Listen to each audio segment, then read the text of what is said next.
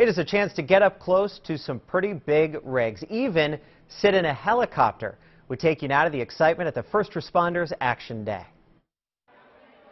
Melinda Goosen is in the right place this Saturday. My son loves the fire trucks and the helicopters and all this fun stuff. It's First Responders Action Day. The purpose is simple. The kids can get a touch and feel to see all this equipment and go and talk with the officers that drive these vehicles. Getting to know them up close and personal, the kids meet officers, firefighters, and bomb diffusing robots. And all the while, their parents are learning about the first responders. Our mission is to enhance public safety in our community by providing resources to firefighters and police officers. From smoke detectors for people who cannot afford them to accessories for Able One, donations to the first responders helped pay for a lot in this garage.